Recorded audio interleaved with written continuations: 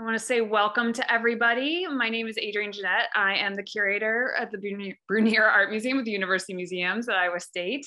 And first of all, thank you all for making the change to this program being virtual. Kind of a last minute shift. Welcome to the time of COVID. We're all doing that all the time, but we're really, really happy and that we can still continue and have this lecture with Dr. Casamayor-Cisneros. I think it's gonna be really amazing. So I just want to say also thank you to Kathy and John Howe, the Art Enrichment Program, who donated the funds for us to be able to host programs like this and lectures. And that everyone just please keep themselves muted and their videos off if they can during the talk, the lecture. Hopefully we'll have time for some question and answer. So if anyone has any questions at the end of the lecture, please feel free to add it into the chat. You can also unmute yourself if you really want to that way, but it's probably easier through the chat function. And lastly, the Arte Cubano exhibition should be open for a couple more weeks. It's actually going to be extended to November 21st. We're open Wednesday through Friday from 10 to 4 and Saturday and Sunday from 1 to 4. So last of all, I want to say thank you to Dr. Casamayor-Cisneros for agreeing to this wonderful lecture. I'm really excited to hear what you have to say. And we have a special introduction by Lucia Suarez, Dr. Lucia Suarez, who's director of the US Latino Studies program here at Iowa State and associate professor of Spanish, who can be with us today, even though she's in New York because she's off this semester. So we're really happy to have her. So I'm gonna change it over to Lucia and we will go ahead.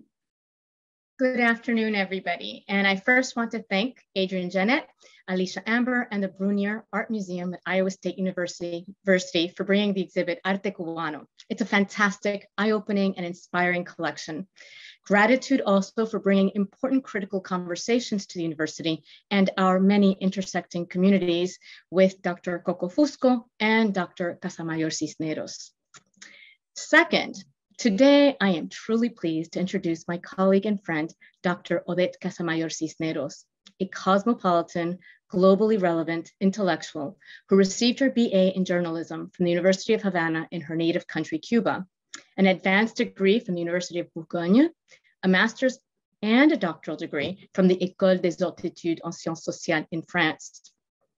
Her intellectual peregrinations landed her here in the US Northeast over 15 years ago as one of the leading scholars in Cuban and Afro-Cuban studies. Her book, Utopia, Dystopia, and Ethical Weightlessness, Cosmological Reconfigurations in Post-Soviet Cuban Fiction, examines the literary production and existential void experienced by Cubans after the collapse of the socialist bloc in the 1990s.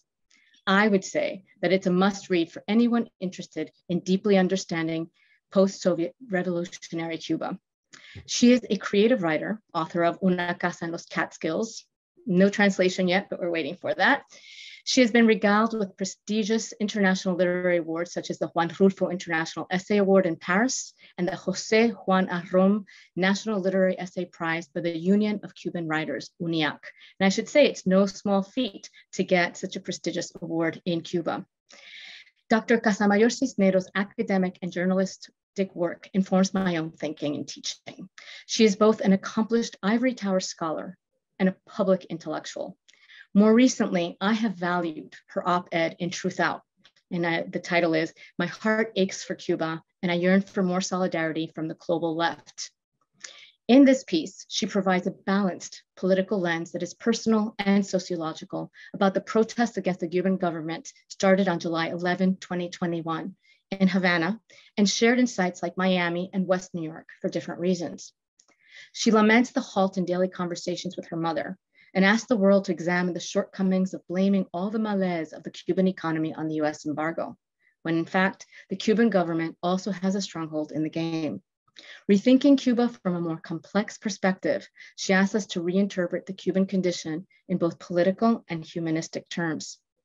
Thus, I would add, for Americans, Cuba might seem like an inexplicable enigma formulated by contradictions, as the brochure catalog for this exhibit suggests.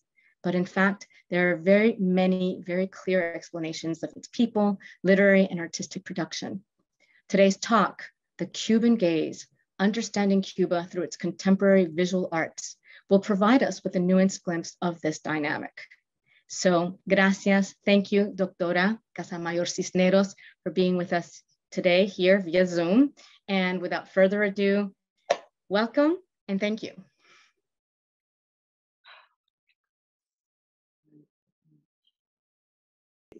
So I want to say now that everything is on track. I want to say, well, first, good afternoon. And thank you very much. Thank you so much to my dear colleague and friend, Professor Lucia Suarez, for this generous introduction. And to the Iowa State University Museums for inviting me to this talk today, to give this talk today. Particularly, I want to recognize the understanding of the museum administrators and the curator, Adrienne Granett, that smoothly made the transition to a virtual event. I really wish I could be in person with you today, but being unable to travel at this moment, I really appreciate your flexibility and diligence in reorganizing so quickly this event. In sum, I have no words to express how thrilled I am by this opportunity to talk about contemporary Cuban arts. And I am also happy that my colleague, Professor Lucia Suarez, she talked about the Cuban protests in Cuba that started on July 11th, about past July 11th, because I actually want to start this lecture remembering the Cuban protests initiated at that moment, and exactly with this video that I hope you will be able to watch.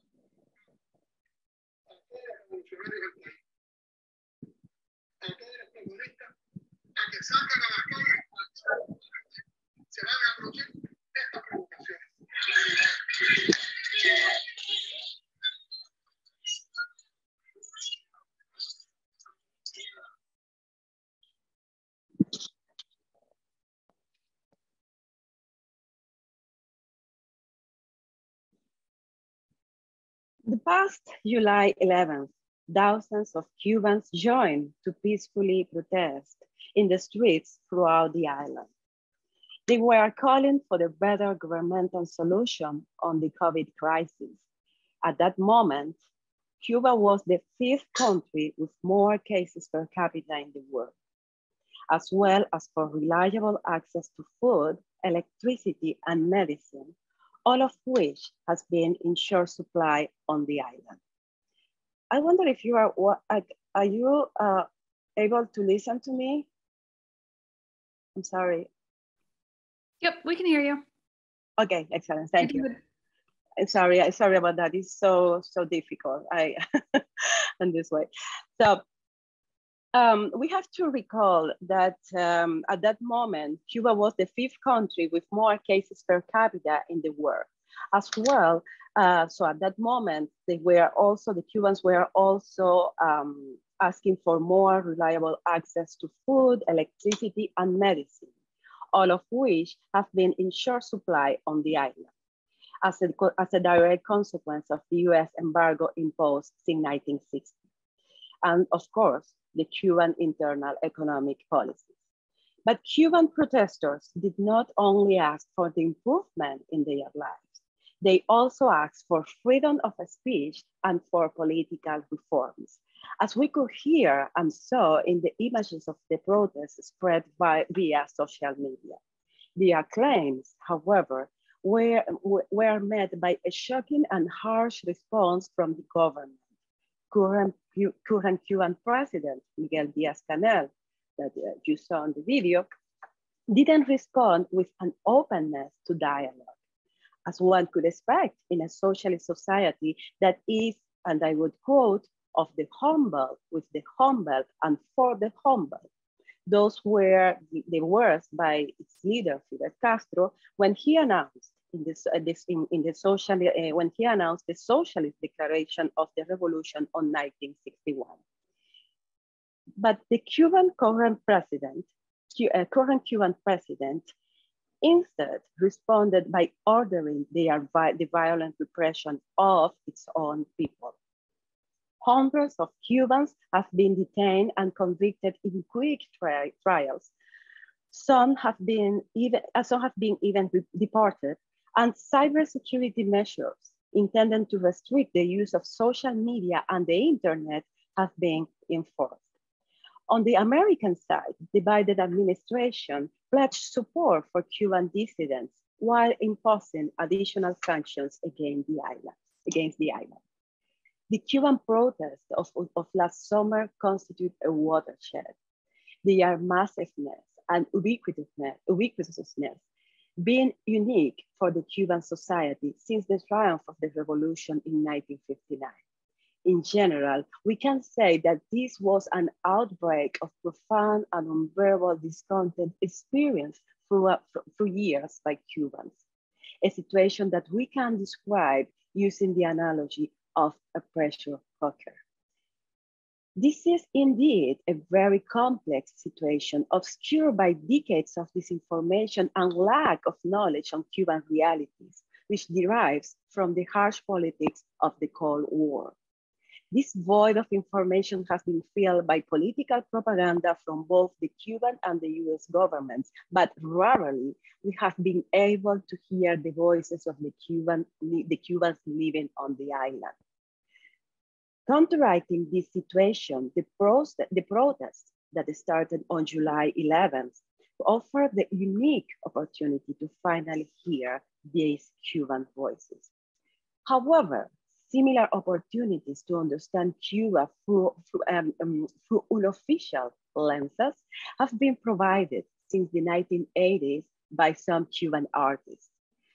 Particularly visual and performance artists have through years offered internal, very critical views on the complexity of the existence on the island.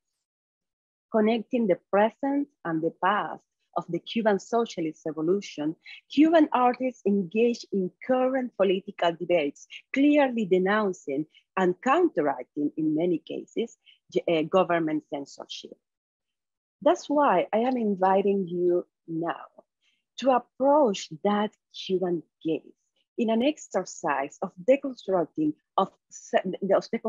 self-representation processes enacted as Cubans by the artists featured in the exhibition Arte Cubano. And let's start with this piece, Ser cultos para ser libres, be cultured to be free, by Sandra Ramos. Not only because of the power of this portrait of the artist as a Cuban schoolgirl, a recurrent image throughout her work, but also because of the title. Ser cultos para ser libres. Actually, José Martí what he wrote in 1884 was "Ser culto es el único modo de ser libre." And this, the 19th century Cuban patriot, Jose Marti, and actually founding father of the nation, wrote, as I said, wrote this phrase in 1884, but the phrase has been adapted by the Cuban revolutionary government to articulate and promote its undoubtedly effective educational policies. We cannot forget that since its inception, the Cuban Revolution that in 1959 inherited an illiteracy rate of approximately 30%, which was the fourth highest rate in Latin America, but they had the eradication of illiteracy as a major goal, a goal that was successfully accomplished in December 1961. Cuban education for the war has been at the center of official policies and the revolution identity through years. But 40 years after these indisputable achievements, the artist Sandra Ramos and many others of her generation ask if education, to which the revolution has consistently allocated considerable resources and energies, is enough to keep Cubans free. At the same time, her piece questions Jose Marti's preachments and, by extension, the totality of his ideology, which has been maintained as an ancillary pillar of the revolutionary and national ideologies. Other fundamental interpretations arise as we examine Ramos' representations of this pionera, the schoolgirl, this Cuban girl that is lying as if she was sleeping in a Black Sea and imprisoned by a row of pencils. The use of her island-shaped self-portrait within a jail of pencils also constitutes an unmistakable and elaborate reference to the sense of isolation experienced by Cubans living in a besieged, sometimes even uncommunicated island that for several decades remained isolated in the Western Hemisphere. As Cuba was banned, for instance, from the Organization of American States in 1962, the socialist island became a Soviet satellite in the Caribbean. Its allies, the socialist bloc, were thousands of miles away in East Europe, while its neighbors repelled the island as an enemy. But Sandra Ramos' image can be at the same time interpreted as in a palimpsestic manner with the famous poem La Isla en Peso that I am reproducing right here at the bottom of the slide. La Isla en Peso, the whole island, written in 1943 by the great Cuban poet Virgilio Piñera. He wrote, La maldita circunstancia del agua por todas partes, the curse of being completely surrounded by water. And so isolation and sense of desperation of the Islander are not exclusive feelings of present day Cubans. Those feelings are linked to a history of dependence and underdevelopment whose roots have to be found in colonial times. And in addition to the historical geopolitical factor of our Caribbean insularity, the everyday pressure exerted by the US embargo is certainly present in these images, as it is in the island's quotidian existence. The image of the pionera to convey Cuban geopolitical constraints is a recurrent trope that also reappears in works by other artists, such as in Duvier de Darbo's piece, Teoría y Práctica, Theory and Practice. In this piece, the young schoolgirl in uniform seems absorbed in understanding the intricate functioning of something. She could be a paradigmatic image of the Cuban youth becoming free through their education, becoming the new Cubans whose contours were outlined as El Hombre Nuevo, the new man, by Che Guevara in his 1965 pamphlet, Socialism and Man in Cuba. But in Duvier Delgado's piece, between the pionera and her object of study, obstructing her view, there is this image, which is Fidel Castro. The piece certainly addresses the ideological interference, how even science could be, and it is, shaped by ideology in the Cuban context. This work has also certain reminiscence of socialist realism aesthetics, alluding to the economic, political, and ideological Soviet hegemony over Cuba, particularly between the declaration of the socialist character of the revolution in 1961 and the collapse of the socialist system in the 1990s. Thus, post-coloniality and dependence from metropolis, whether it was Spain until 1898, the United States until 1959, or the Soviet Union until its dissolution in 1991, or more recently, from tourism or Venezuela's oil, are also recurrent themes in contemporary Cuban arts. I also would like to address the significance of the gender perspective and the discussion of gender issues in contemporary Cuban society. It is, in this regard, worthwhile to consider the use of the feminine imaginary to counteract masculinity, virility, and the ever-present machismo, the machismo prevailing in official Cuban history, Cuban nationalistic discourses, and power.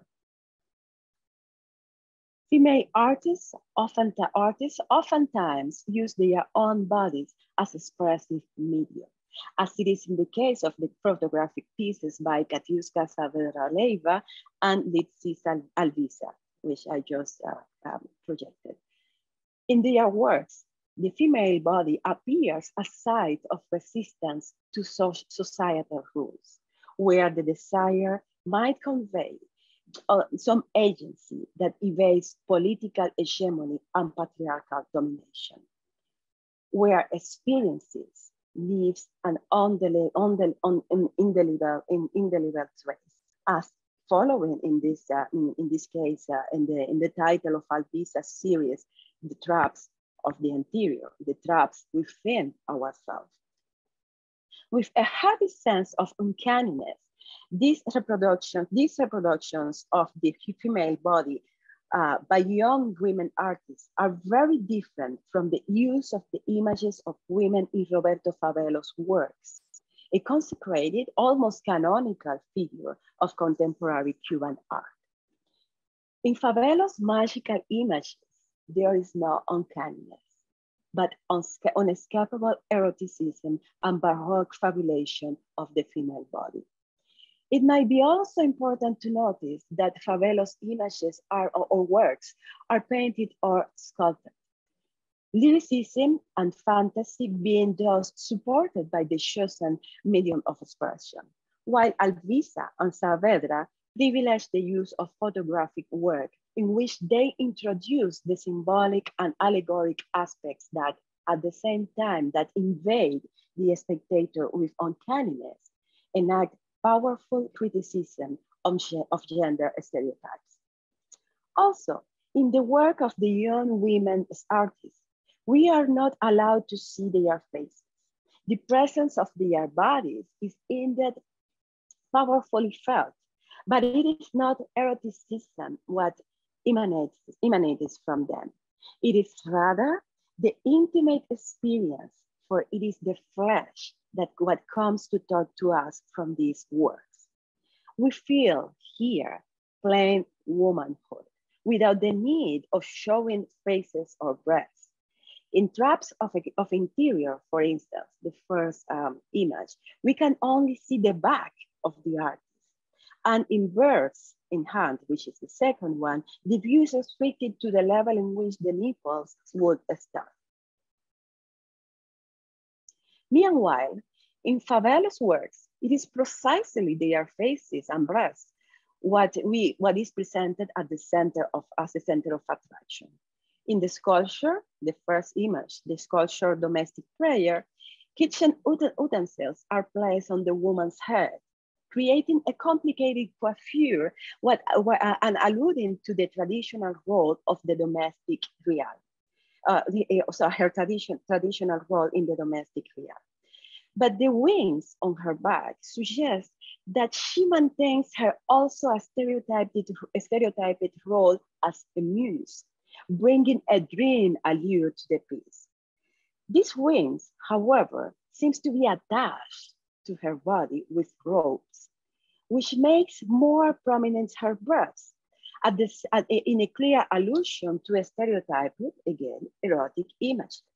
Similar ropes are found in the second piece, the canvas titled Memories, in which the woman now carries another image of herself with wings and red high heels. But I would like now to go back now to the discussion about geopolitical determination of the Cuban existence. How history, underdevelopment, dependence, and socialist ideology have conditioned today's life on the island. It is certainly a context dominated by complex and oftentimes conflictual dualities and unkept promises. And this context informs artistic production. Some of the artists presented or exhibited in Arte Cubano have been exhibited since the 1980s and the 1990s. Other works are more recent, but in general, they respond in one way or another to the profile of the Cuban cultural milieu described here in this phrase now on the screen by the well-renowned Cuban critic Gerardo Mosquera, where he says, and I will read it. I call the crop of new artists of the 90s El Wits, as they were able to multiply under extremely difficult circumstances. As they flourished, they continued the existence of the new art movement. The continued existence of the new art movement was secured after the indiscriminate diaspora at the beginning of this decade. The movement also conserved the intensity of the cultural scene. And really, I want to highlight this part. These young people are the artists of post-utopia and crisis. Although they have to act in the situation of mere subsistence prevailing on the island, and I think he refers here to this special period, they conserve some of the avant-garde spirit of the previous decade.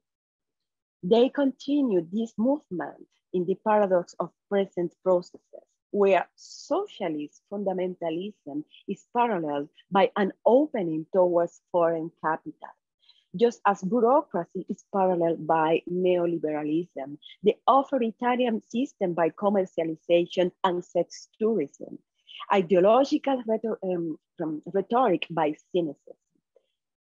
The population survives thanks to corruption, motivated by subsistence rather than enrichment, and supplies sent by exiled family members. In the midst of this situation, the artists act in an ambiguous vacuum around a power pyramid that is only capable of reproducing itself. Their belief in utopia has been declining just like their bread riches. And I think this is so symptomatic of what is happening in Cuba right now and was written in 1999 that's why I wanted to go slowly through it. So those artists inheriting scarcity, uncertainty, and uprooting which are the main features of the crisis opened in Cuba after the collapse of the socialist system in the 1990s, what, as I said, has been commonly known as the special period. So these artists now had to invent new narrative to address the difficult times on the island. And transgression is a permanent feature on these works. The transgressive quality has to be considered within a very complex relationship with government censorship. In fact, in every mind, through generations, remains the warning heard, I will say, by Fidel Castro during his infamous Palabras a los Intelectuales, words to the intellectuals, of 1961. Dentro de la revolución todo, contra la revolución nada. The threatening effect of Castro's words are behind the balancing act with the power in which contemporary Cuban artists are always immersed. A dangerous dance that might end not only with censorship, but also with punishment, intimidation, incarceration, or deportation.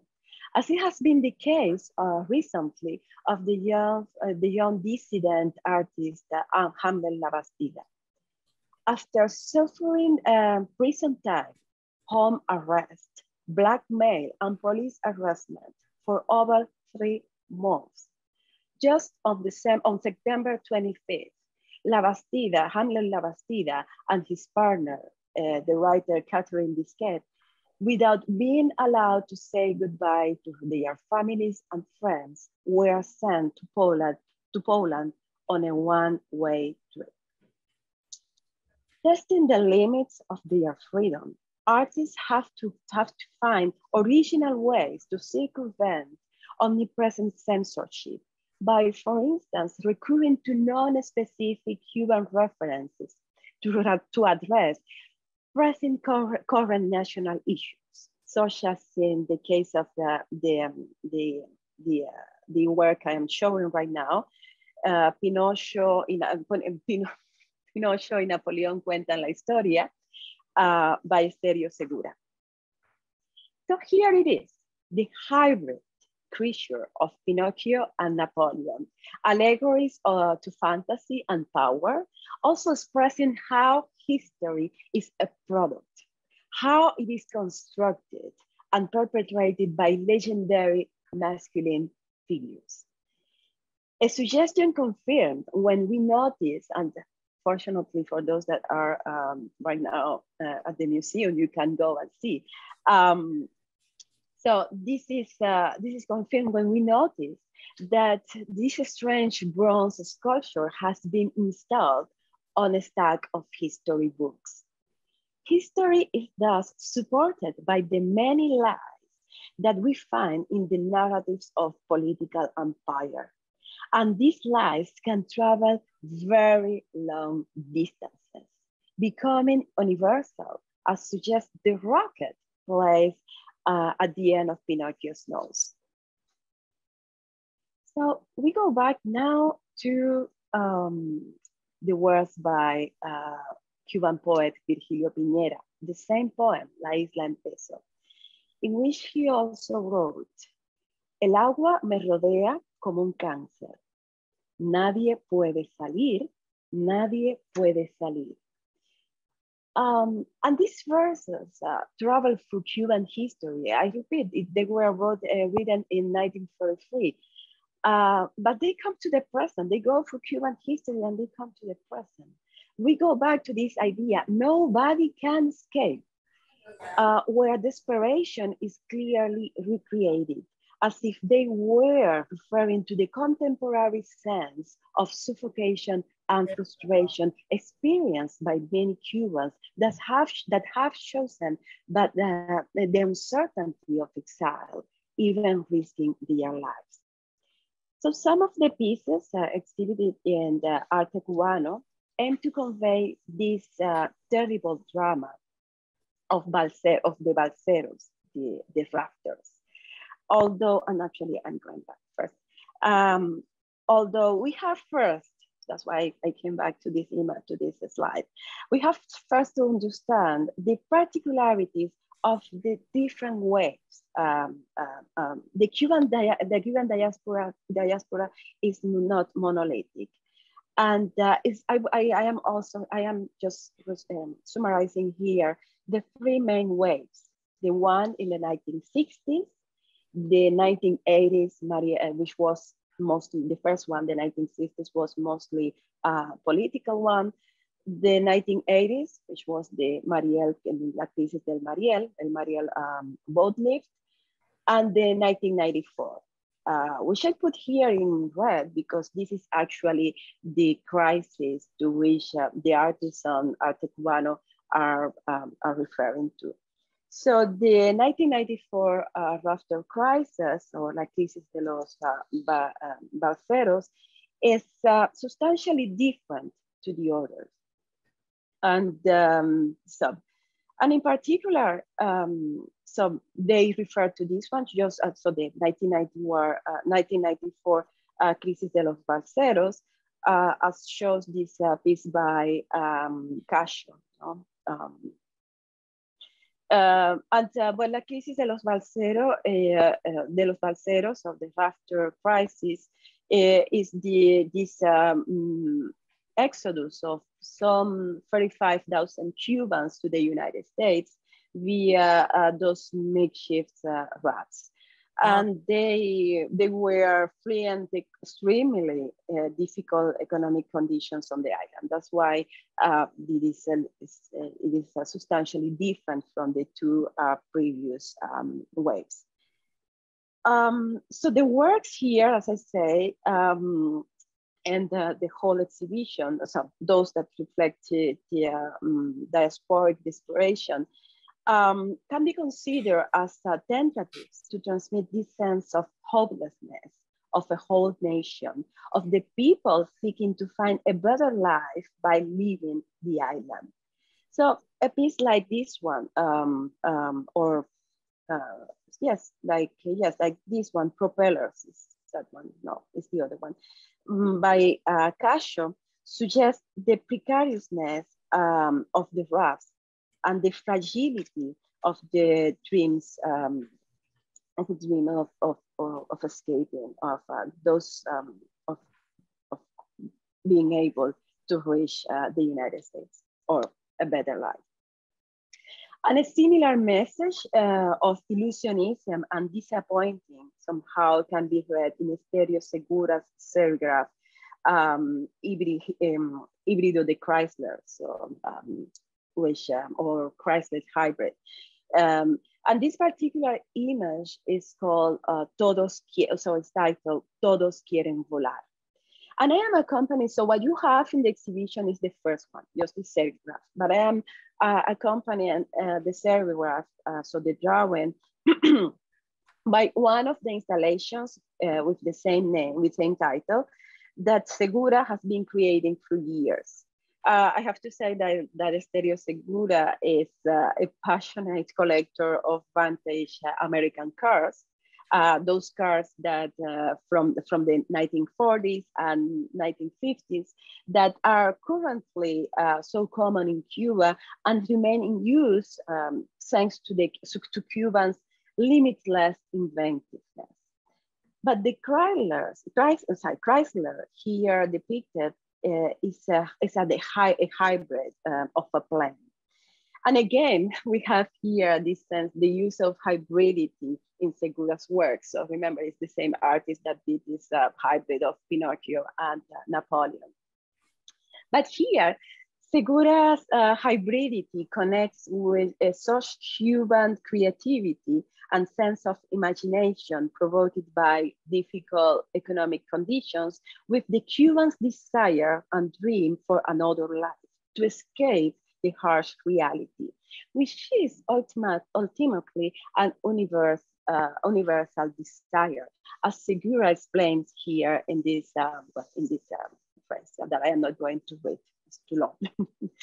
So Stereo Segura has titled this particular piece the one that we were watching before, todos quieren volar, and I insist. And our question might be, why everyone wants to fly, engaging in a perilous crossing of the waters, sometimes defying death. With these words, both Asterio Segura and Casio succeeded in catching the drama, the urgency, and despair of the Cuban people. Just as the poignant, tragic image in this piece, this photograph by Alain Pino, Escape 3. So this image, Escape 3, does the same. So it's trying to capture the ultimate expression of the will to migrate. When rafts or boats are not enough, and only the body remains as a means to escape. I would like to continue with this very particular piece in which participated the artist over here, his wife at that time, and well, behind you have again the artist and their daughter. I don't know if the image is it's not, but it's not, well, you at least you have the museum.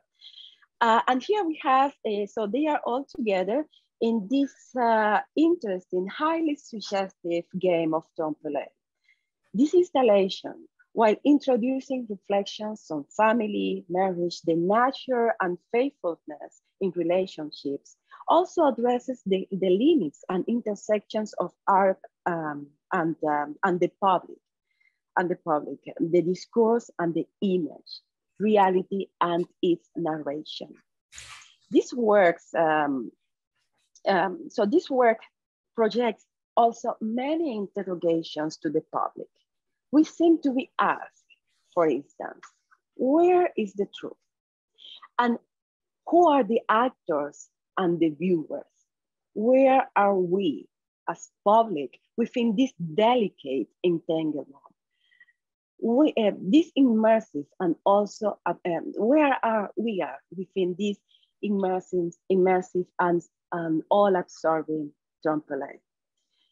Here it is evident how the self-referential is used as a strategy to see and to be seen, as a way to enact performative acts in which the artist, the image, and the public become interchangeable.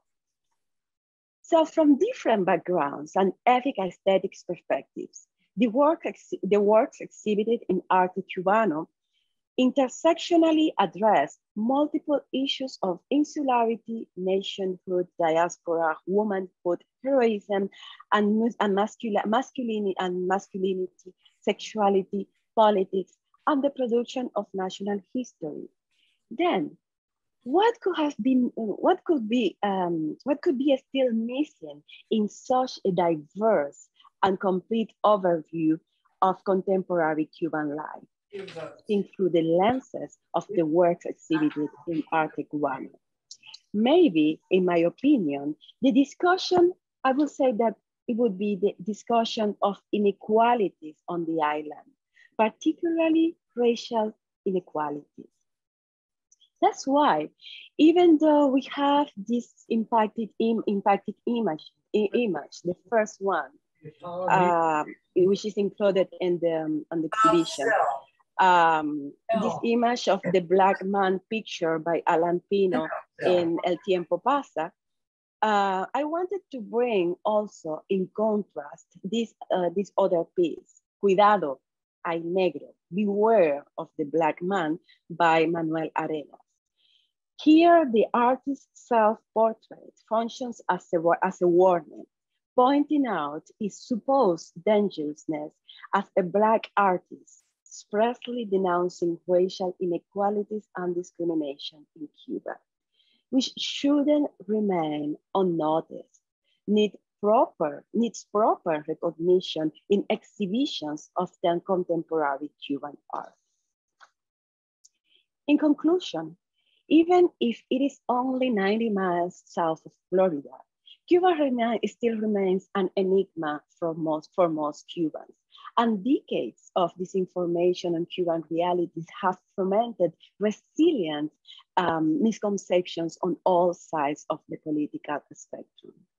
The Arte Cubano exhibition contributes to filling that void, offering an exceptional opportunity to understand the socioeconomic, political, ideological, and cultural problems that shape Cubans' everyday experience. At the same time, the works brought together in this exhibition are all united in the most profound contextual and aesthetic irreverence.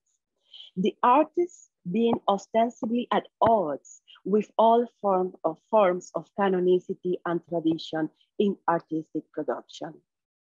So, while enjoying the exquisiteness of the works here exhibited, it is now our task to proceed to this kind of exercises, the deconstruction of the Cuban gaze, the understanding of a whole, diverse, too complex, ever-changing island through its contemporary arts.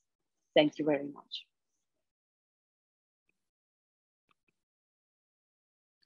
Thank you so much. That was really wonderful. I'm going to see, does anyone have a question? You can type it into the chat function or unmute yourself if you like, or if there's anyone in the museum that has a question, please let us know. Okay, so I have a question. You know, thinking about what's happening right now is really interesting for me. Oh, Lucia has a question, but we'll get Lucia first before I can. Can you speak more on the issue of the representation of the female body in Cuban art? Okay. That's so, yeah. So, where to start? Well, I think that this is something really interesting. So thank you, Lucia, for your question. And actually, I want to start apologizing for the from the technical problems I had at the beginning. I really, it wouldn't happen if I was there with you, but well. So I hope that at least you got something from my presentation. Well, Lucia, thank you for your question. And I would say that it's very interesting the fact that we have many women, great artists in Cuba throughout our history, not even after 1959, but after 1959, it has been increased the number of female artists, but even before. But unfortunately, the patriarchal organization, let's say, or structures of Cuban, not only cultural institutions or cultural groups, but even the nation, how it is built, has somehow obscured the work and, more importantly, the message of our great women artists. And I am thinking about Amelia Peláez back in the 1940s, 1950s, and how somehow, so what was taken into account from her work was mostly this area of the el hogar, no? of the domestic realm. How she was, so her paintings was from the masculine view, perspective was referring to the houses, the colonial houses, more importantly, and it was a consequence also, most importantly, of the critics. So most of our critics, not all, but most of our critics, Cuban critics, are men also, and curators are men. So that's why I say it's more an structural problematic. And this is on one side. And then from 1959 to the present, it is so interesting how women artists has found ways to counteract the official discourse through their work. Here, I was just using some of the artists on the Arte Cubano, but when I think of the work of Antonia Ayres in the 1960s, how she was able, not using the female body, but using, let's say, the erotics from the, if we use Audre Lorde's conception of the erotics. So all the raw feelings, everything that comes from our interior and has been negated and repressed. And how she made explode all this. So I'm talking about Antonia Ayres in Cuba, how she exploded and I've shown all of that on her canvases is just, I would say, an early example of how women artists in Cuba has been.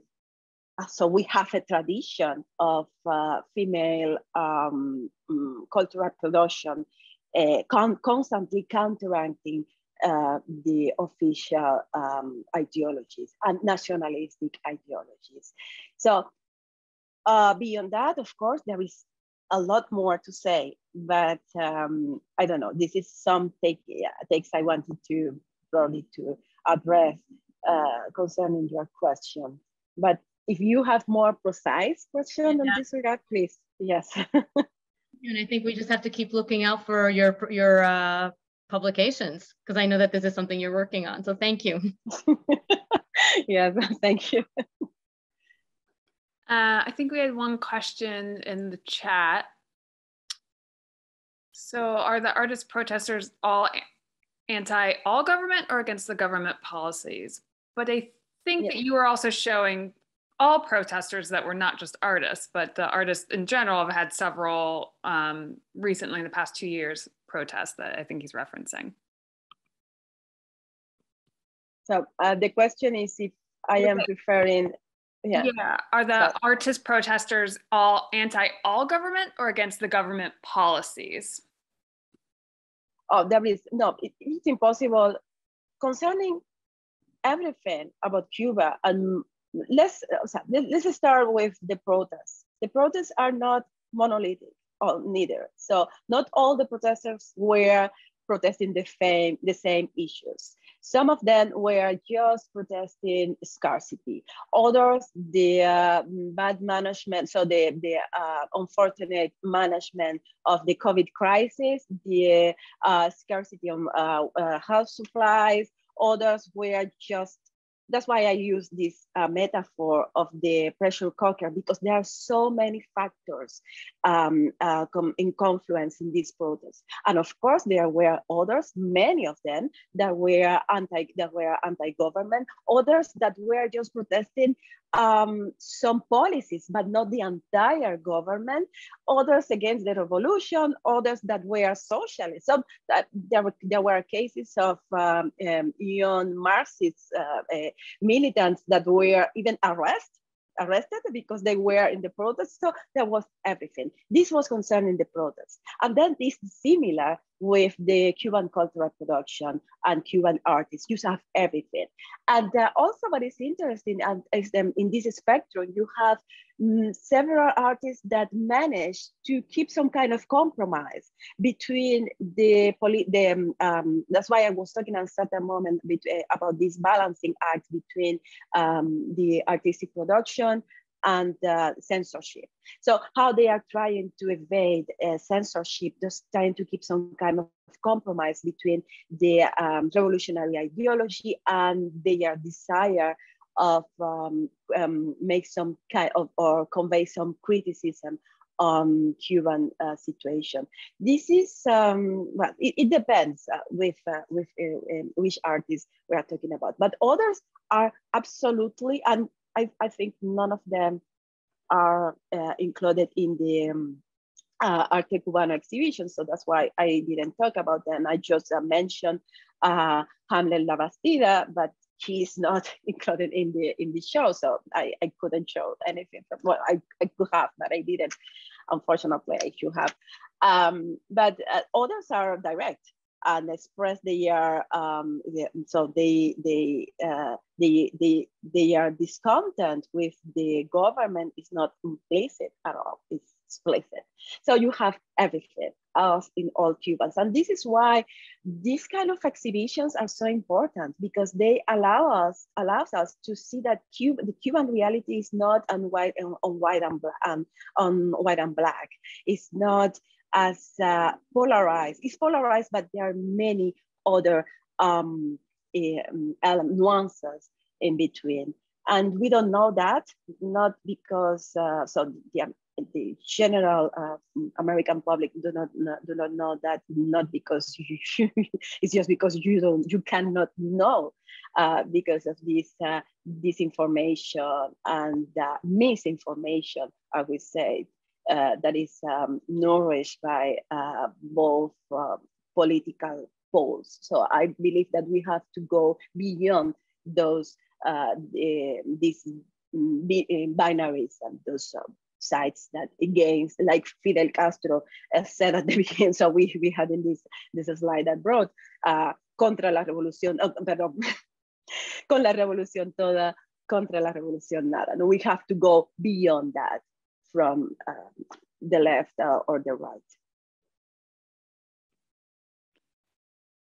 Okay, well, yeah, that's amazing. And then actually, you know, being part of this exhibition gave me a chance to learn all the things I was never taught. And I really appreciated the opportunity to have that and to really look at Cuba and to understand better more about it in a way that I never would have, but through the art itself. So I think that that's all we have for tonight, but I wanted to say thank you again so much.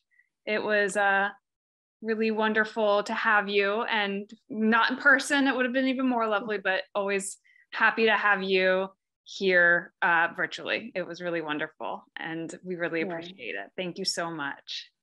Well, thank you. It was my pleasure being here. I really appreciate your flexibility, your invitation, first of all, Professor Lucia Suarez introduction, and the presence of all of you. I am really grateful for that. Thank you so much. Thank you.